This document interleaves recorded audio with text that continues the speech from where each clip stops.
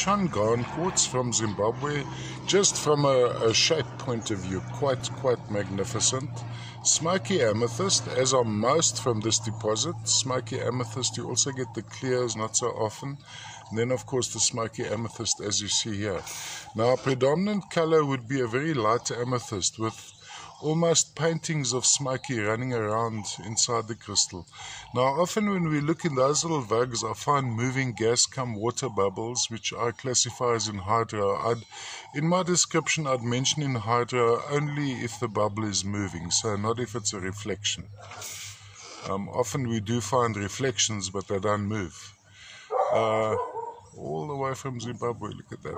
I mean, these are just, first of all, an exercise in crystallography, and secondly, bright lustrous, compare very favorably with the Brandberg quartzes, which have since become rather famous all the way from Namibia. This is a relatively new deposit, now being 2020. I think it's found about 3 years ago, if I'm not mistaken.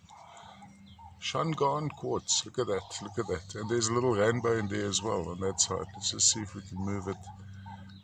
Lovely piece.